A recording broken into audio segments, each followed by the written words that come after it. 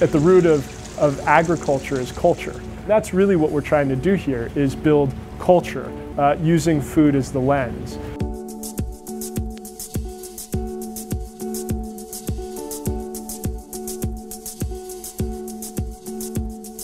It's a really kind of moving experience when I was young, and I would talk to some of the folks and we would kind of sit around and joke and that sort of thing. But I also had this kind of weird feeling of, you know, why is it that some people have this food and some people don't?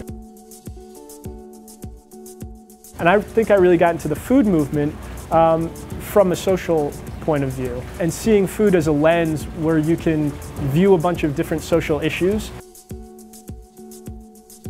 The Grow Haus is a nonprofit food hub addressing food access in the Elyria, Swansea, Globeville neighborhoods of North Denver. It's an area where there's no grocery store for about 2 miles, 2.5 miles.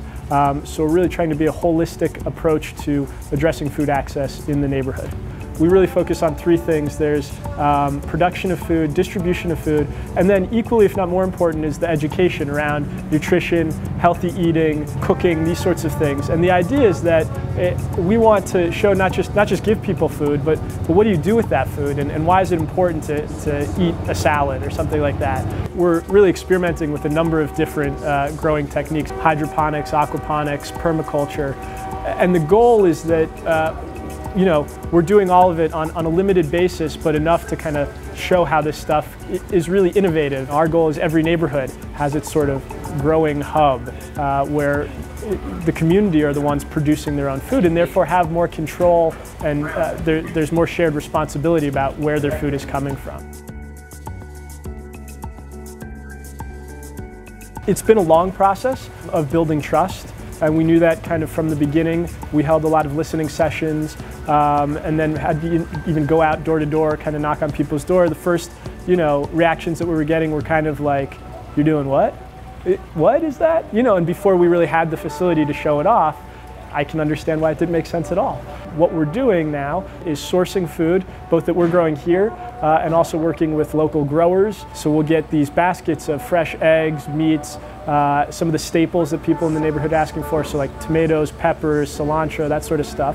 And we'll be doing these weekly food baskets of local, mostly organic stuff that will be less than Walmart prices for people in the neighborhood. We're lucky enough to work with markets that will pay us a fair price, and I think there's now a customer base that will buy. So I think part of it is this changing perception of what the real cost of food is and valuing real food.